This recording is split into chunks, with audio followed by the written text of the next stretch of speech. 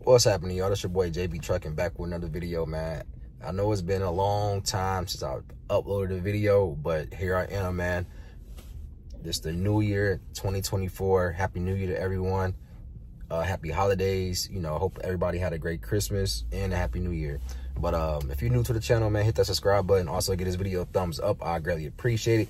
We almost at 10K, man. I know I ain't been consistent. Y'all already know, man. I only pretty much upload during the time that I'm out there on the road, and I only do trucking seasonal. You know, I'm here at work right now waiting to start my shift though. But if you're new to the channel, I only do trucking part-time, and I did this back in 21 when I started my business with the hopes of it booming. And I ain't gonna say it's been booming though, but it's been this, you know, obstacles of ups and downs and everything like that though. But only the strong can survive this type of industry and business. So I'm gonna give y'all a little, you know, a little brief background if you're new to the channel. So I was started my business, of course, 21. I couldn't lease on to a company because I didn't have a driver's license. I made a video, I forgot, last year or the year before, on the reason why I couldn't lease on to a company. So I was forced to, you know, start my own thing. And in the midst of that, it's pretty much been doing good, you know. So finna get right back, get into this video right now. So I want to give y'all a recap on 23. My last load that I did was in August. I dropped that last load.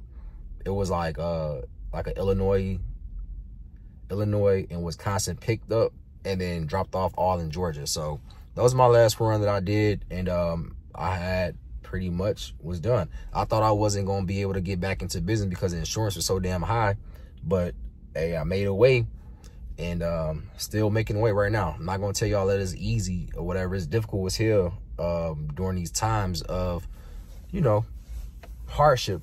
You know, the loads not paying well, brokers getting over carriers and doing shady stuff. But at the end of the day, just gonna continue to do what I gotta do, man, you know. But I'm gonna share with y'all on what I had factored with Truck Stop. I'm gonna be blunt with y'all. I always kept it real, nothing to hide, and I'm gonna show y'all right now. All right, y'all. So this was what I factored from April all the way to August is what I factored, and the calculation of all this came like before all the deductions and everything like that. It came out to like $71,743. So it came out to that 71,000 gross, right?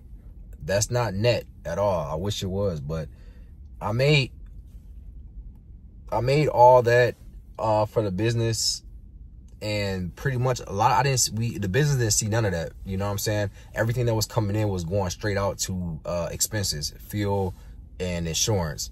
We all know that insurance is done skyrocketed high. So a lot of that stuff all the money that came into the business most definitely was just maintaining the business to stay afloat. So I ain't gonna make this video too long, but I do have to come out of pocket my own personal you know, funds to kind of help cover the business you know, expenses.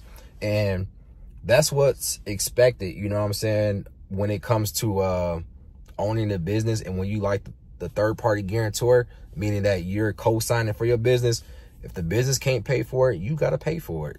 So I just want to let y'all know that part, you know what I'm saying? And I'm going to make another video explaining another move that I made that, you know, I felt like at the time it was the right move though, but now that I'm, you know, seeing it for what it is, I wish I didn't make that move.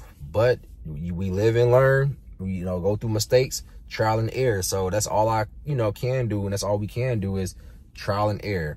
You know what I'm saying? But again, like I said before in the beginning, only the strong survive. But I just want to say this, y'all. Hopefully 24 be a better year in trucking. You know what I'm saying? Last year wasn't that great. 22 was great. 21 was great. So with that being said, man, if y'all still out there that's still trucking, salute to y'all. Continue to you know, keep them wheels rolling, and don't take no cheap freight. But until next time, man, it's your boy JB Trucking checking out with another video. Peace.